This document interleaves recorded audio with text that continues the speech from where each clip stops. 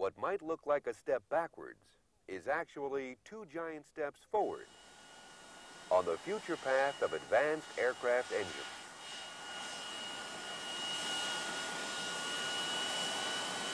Since 1941, the Lewis Research Center has developed an international reputation for its research on jet propulsion systems. However, in 1977, the researchers at Lewis began to take a new look at the propeller. Their challenge was to combine the efficiency of the propeller with the power of the turbine engine. What has evolved is ATP, the Advanced Turboprop project. Keith Sievers, manager of the NASA Advanced Turboprop project office at the Lewis Research Center. Back after World War II, jets were the coming thing. Propellers were very efficient in those days, but they couldn't go fast, they couldn't go to high altitudes. And quite frankly, they were not jazzy like jet engines, which gave way then to turbofan engines and high bypass ratio engines. And when fuel was cheap, people didn't worry much about it. 10 cents a gallon, as long as they get speed, high altitude capability, which the air transport system required. Propellers just kind of withered on the vine for 20 or 30 years.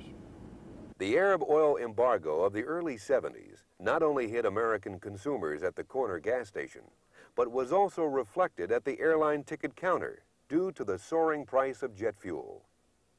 In 1973, the price of a gallon of jet fuel was 12 cents and represented 1/4 of the direct operating cost of the jet.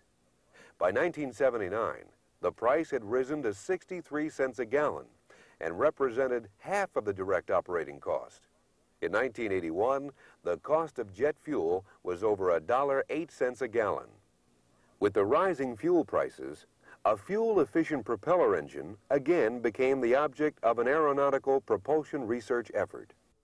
The researchers' objectives were to develop a power plant that would be fuel efficient, do 0.8 Mach, cruise at 35,000 feet, operate at a reduced noise level.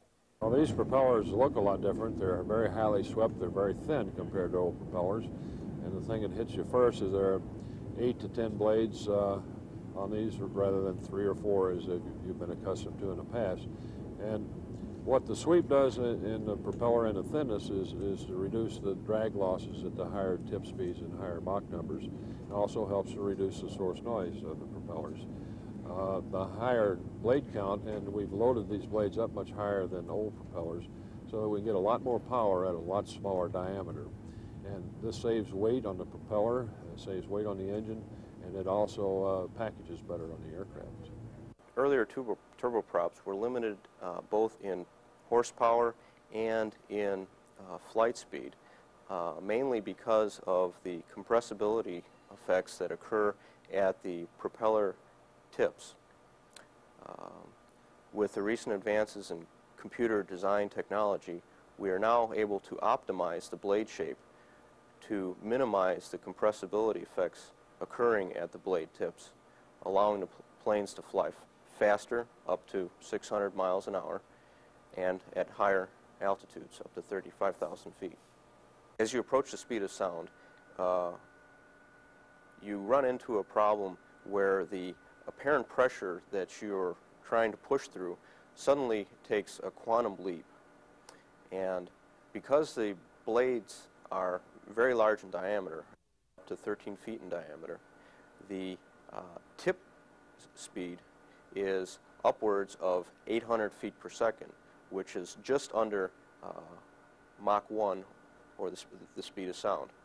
As you try to push through that Mach 1 range, you run into this compressibility factor. It's almost like running into a brick wall with the blade. The blade construction is now a composite type arrangement where you have a metallic leading edge, such as aluminum, and a graphite epoxy resined internal construction that allows the blades to be very lightweight, and because they're lighter weight, minimizes the centrifugal stresses that occur when the propeller system is rotated at 12,000 RPM. The ultimate goal is to save fuel. Commercial aircraft and also with military aircraft where it can be applied. And this fuel saving is very dramatic compared to the fuel burn that aircraft have today. such as a 727, 737, that type of aircraft. A Propfan-driven airplane can do the same mission at like 40 to 50% of the fuel that they use today. If you look at just the U.S. fleet existing today for medium to short-range aircraft, and I'm talking 727s, 737s, DC-9s, MD-80s, those aircraft in a typical year burn about 5 billion gallons of fuel. If these aircraft were equipped with prop fans, they could do the same mission they're doing today and save 2 to 2.5 billion gallons of fuel per year.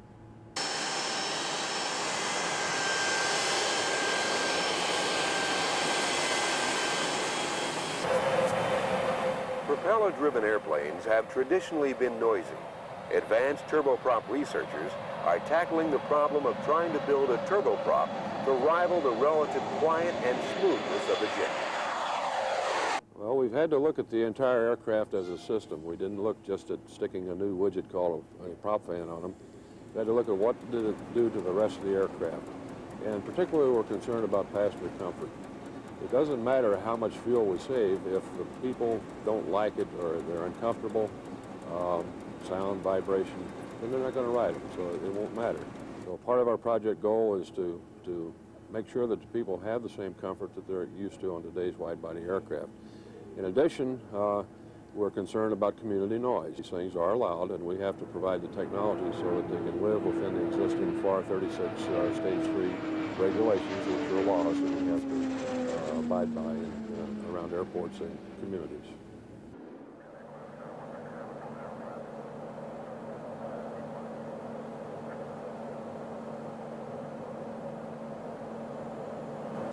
Most of the time, we really don't even know it's running inside the cockpit. It's that quiet. And we're only, what, 15 feet away from it. After several years of wind tunnel and static engine testing, a full flight test of the advanced propeller system was held on May 19, 1987 at Lockheed Georgia Company in Marietta, Georgia. So far, operation has been very good. Everything is about as predicted that the engineers had predicted from their initial assessment of the program. We haven't really had any big surprises, I should say. When you pull the prop fan in and add power to it, the pilot really knows it. But there again, this airplane wasn't really designed to fly with an engine out on the left wing. But again, what our engineers predicted is pretty much what's happening with the airplane. So I'd have to say, so far it looks good. So far it looks very good. If all goes to plan, prop fans will probably be fitted on short to medium range aircraft. We hope to have, as a part of the project goal, to have the technology in hand by the end of the 1980s, so that industry, the engine people, the aircraft people, can make marketing decisions, because it involves a lot of private capital that makes or breaks their companies. So the way things are proceeding right now, it looks like Boeing and McDonnell Douglas are aiming for new aircraft industries with prop fans in, say, the 1991, 92, 93 time frame.